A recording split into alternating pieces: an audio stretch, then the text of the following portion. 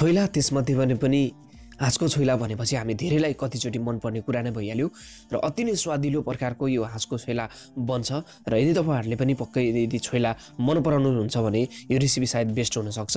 जसको लागि हाँसको मासु मैले यस्तो मसिनो टुक्रामा काटेर राखेको छु।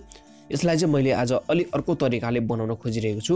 यसलाई चाहिँ मैले सुरुमा तोरीको तेल राखेर मजाले भुट्न गइरहेको छु। यो तेल चाहिँ मजाले धुवा आउने गरी तातिनु पर्छ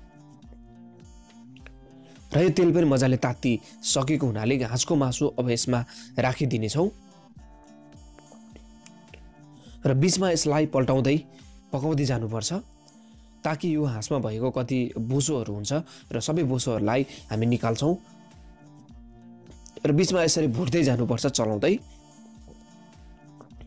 र सबैतिर यसरी भुट्दै जाने क्रममा अब यतिको भएपछि लगभग हामी बेसारको धुलोलाई अलिकति राखिदिने छौं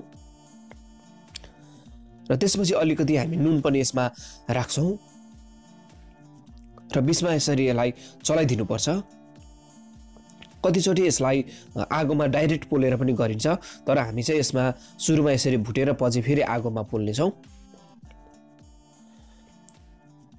र हल्का यो रातो रातो हुन थालिसकेको छ र यतिको भएपछि लगभग यो बोसो पनि आउट भयो र यो मासु लगभग हाम्रो तयार हुन थालिसकेको हुनाले अब चाहिँ म यसलाई पोल्न गइरहेको छु। हुन त यसलाई कोइलामा पोल्ने गरिन्छ, आज चाहिँ म यसलाई ग्यासमा नै पोलेर देखाउँछु। र छोइला भनेपछि अलिकति आगोको स्वाद चाहिँ आउनै पर्छ, पोलेको स्वाद आउनु पर्छ जसले गर्दा अलि मिठो हुनलाई मद्दत पनि गर्छ र यस्तो तरिकाले मैले यसलाई पोलेर पनि तयार गरिसकेको छु।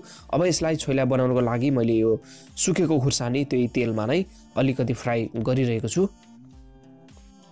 र मजाले यो फ्राई भइसकेपछि यसलाई खलमा कुटेर तयार गर्ने हो। त्यसपछि एउटा भाँडामा छोइला बनाउनको लागि यो हाँसको मासुलाई यसरी राखिदिउँ। यदि च्यानललाई सब्स्क्राइब गर्नु भएको छैन भने मन पर्यो भने पक्कै पनि सब्स्क्राइब गर्नलाई पनि नभुल्नु होला। त्यसपछि अब हामी यसमा अदुवा लसुनको पेस्टलाई मजाले यसमा राखिदिने छौं र स्वाद अनुसारको नुन पनि हामी यसमा प्रयोग गर्छौं र यसरी सामग्रीहरू हामीले राख्छौं पनि। र यो चाहिँ चिली फ्लेक हो जुन हामीले खलमा तयार गरेका थियौं, जुन खुर्सानी फ्राई गरेर र त्यसैलाई नै मैले राखे। त्यसपछि यो जिरा र धनियाको धुलो यो चाहिँ भुटेर प्रयोग गर्नु होला, मैले पनि यो भुटेर तयार गरेर राखेको हुँ।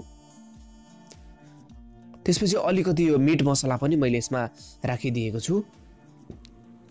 यसपछि धनियाको पात पनि यसमा मैले राखिदिए र माथिबाट अलिकति कागतीको रसलाई पनि यसरी निचोरेर राखिदिने छौं।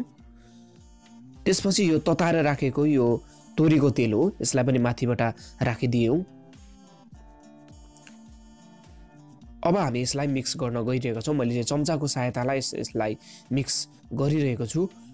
आजको रेसिपी तपाईहरुलाई मन पर्यो भने पक्कै पनि च्यानललाई सब्स्क्राइब, भिडियोलाई लाइक शेयर गर्नलाई नभुल्नु होला र मैले बीचबीचमा यसरी चलाउँदै यसलाई मजाले मिक्स गरिरहेको छु र यसको मसला सबैतिर लाग्ने गरी मिक्स गर्नुपर्छ र यतिको भएपछि लगभग तयार भयो हाँसको छोइला र मैले यसरी तयार गरेर सर्भ गरेको छु। अति नै खाँदाखेरिमा मिठो र स्वादिलो बनेको थियो र पक्कै पनि तपाईहरुलाई पनि यदि हाँसको छोइला र छोइलाको पारेखी हुनुहुन्छ भने सायद यो भिडियो मन पर्यो भने भिडियोलाई लाइक शेयर, च्यानललाई सब्स्क्राइब गर्नु भएको छैन भने सब्स्क्राइब गर्नुहोस्। यस्तै रेसिपी लिएर आउनेछु। तबसम्मको लागि नमस्ते।